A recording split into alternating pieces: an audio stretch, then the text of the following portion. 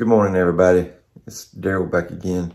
I didn't do an intro on this video. What you're fixing to see is me checking on those two hives from the cutout and the swarm removal. Something you're going to see me do in this video is something that I normally wouldn't do. And if you've only got two hives and one of them is queenless, I wouldn't suggest doing this, because if it goes wrong, those bees that are coming over could actually kill your queen. But with what you're fixing to see, you're going to see that's really not going to be an issue here. So just want to give you a little warning on that. So stick around to the end, and we'll talk about this a little bit further.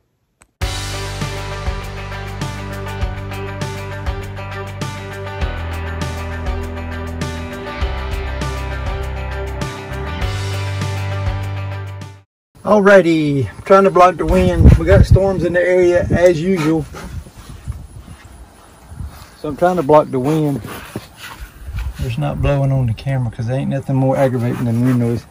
I got to let our queen out. As you can see, this hive stacked pretty good.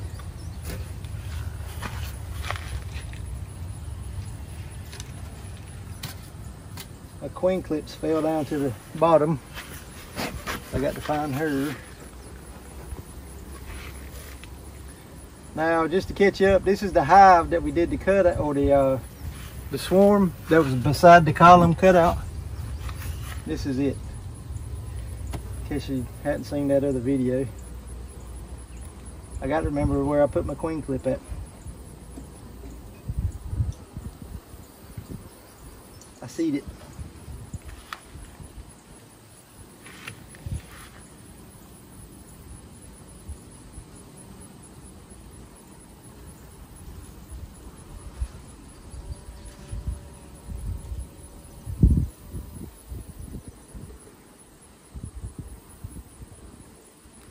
The way these bees are acting, she's still in there. Let's see.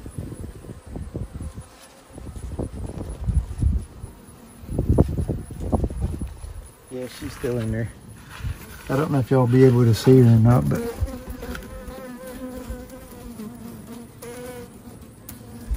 I'll let her run around there in a minute. If I can get a good screenshot of her, I'll screenshot it so y'all can see her. So many bees on the outside of it.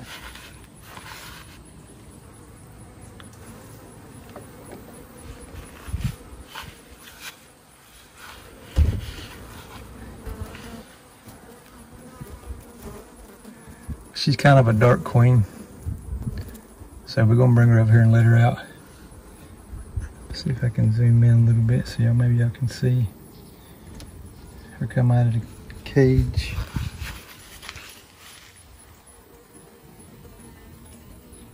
And there she went. Just that quick. So what we're gonna do is push these frames together.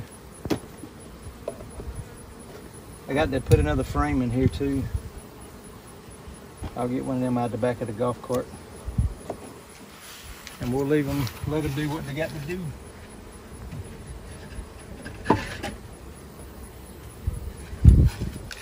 I'm gonna put a regular plastic foundation in there.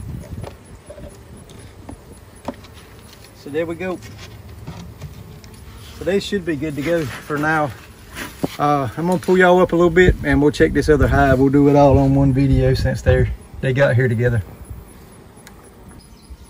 Now, as y'all can see, or you should be able to see, that queen excluder is kind of sagging there in the middle.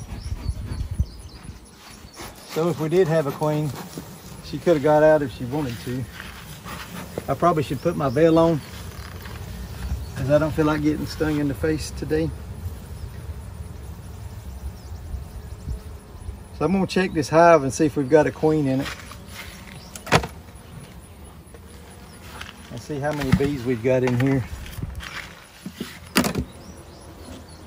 It don't look like very many. I'm betting a bunch of them migrated over there to that other hive. And if that's the case, I'll probably shake these out on the ground and just let the rest of them join up with the other hive. Probably the easiest thing to do. No more bees that are in here.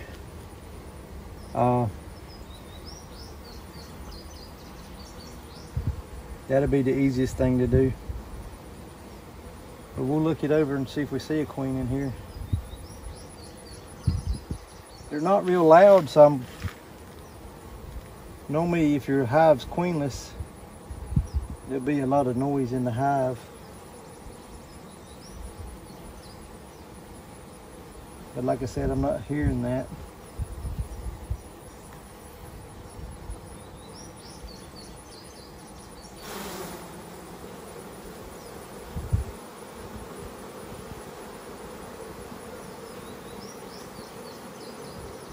I'm not seeing where a queen's been laying or anything. Let's check this other hive, or this other frame right here. So it's been, today's Thursday. So if there was a queen in this hive, she would have been laying by now. Because it's been 4 days.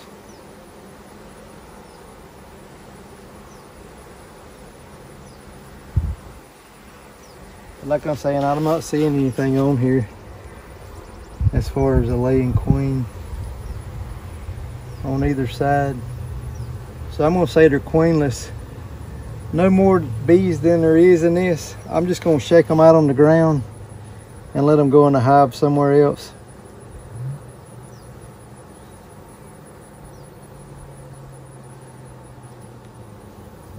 It'll be a whole lot easier that way.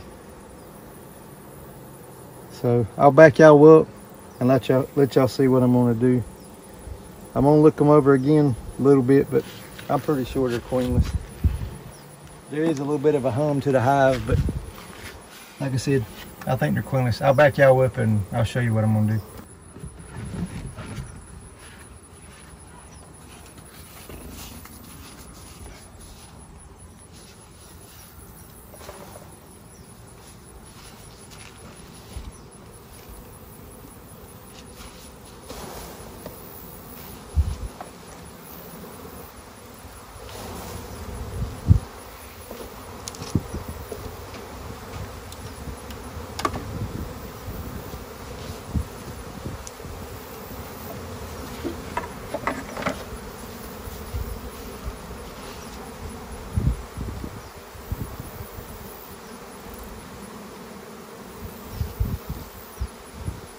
What I'm doing here is I'm just making sure we don't have a queen somehow wound up on the bottom board or on this bottom of this queen excluder. And I don't think we do, because I don't see her. I see a big old drone.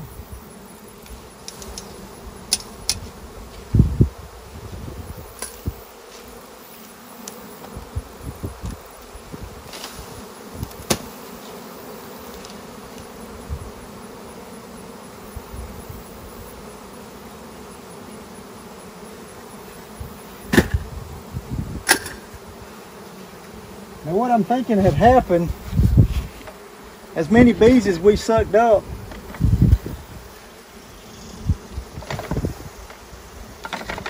they should have been way more numbers in this hive. So I'm thinking that they already joined some of these hives already out here. And no more than we got in this box. We're just going to let them migrate to other hives.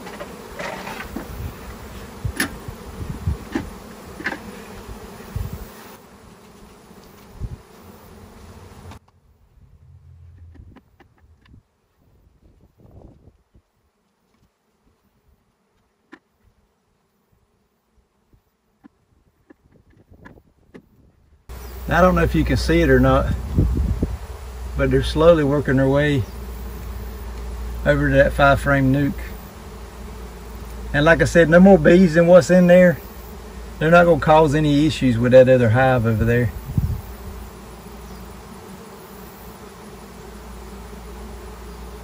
So we're going to give them a few minutes. We'll probably do a time lapse of them slowly moving over that way.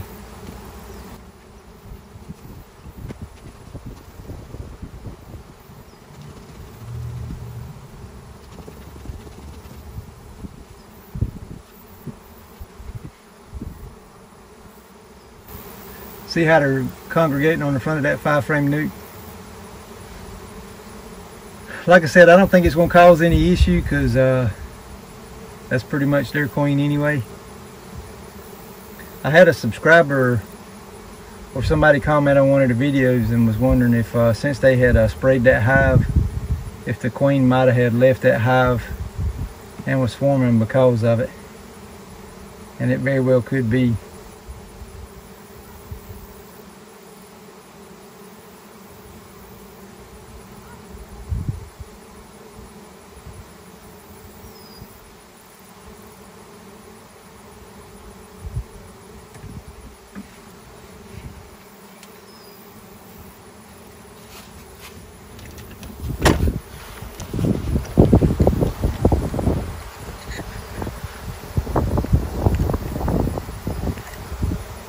As you can see, you're going into the hive. There's no fighting going on or anything like that. They're pretty much just letting them walk on in.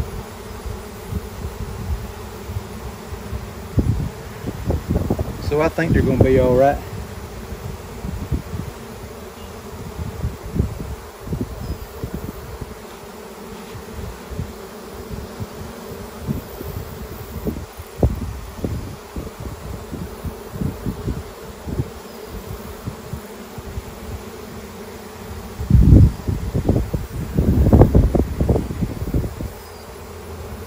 So there we go. We'll go jump on the cart and do a wrap up. So there we go. We're going to let those bees move into that 5-frame nuke. I don't think they'll go in there and kill the queen because, like I said, they're not fighting on the front of that hive. If there's going to be any issues, they'd be throwing down. Be almost like they were trying to rob it out or something. So I think they're going to be all right. Another way you could have done that if you wanted to take the time and do it would be the newspaper method, and that's where you you'd have to do it with 2 5-frame nukes. But you put a piece of newspaper on top of the hive, cut little slits in it, and then set another hive body on top of it, and then put your hive that you want to combine with the other one on the top.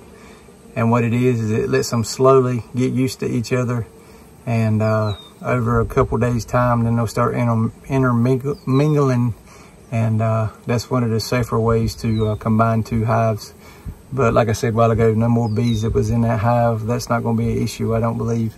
So we'll do an update on this 5-frame nuke in maybe a week or so, and we'll see how they're doing. When I post these videos, they get out of sync because I'm fixing to go do some more hive inspections, and they kind of get out of sync a little bit. But I'll kind of title this kind of close to what the other one is, the 2-for-1 videos. So hope y'all doing good. Thanks for all my new subscribers. If you're watching this and not a subscriber, don't cost anything to hit the subscribe button. So help the channel out by subscribing and hitting the like button on it. It helps with the algorithms of YouTube. I'll get it out, and helps promote the videos and helps the channel grow. So hope y'all doing good. If you got any questions, leave them in the comments below. And as always, we'll see y'all on the next one.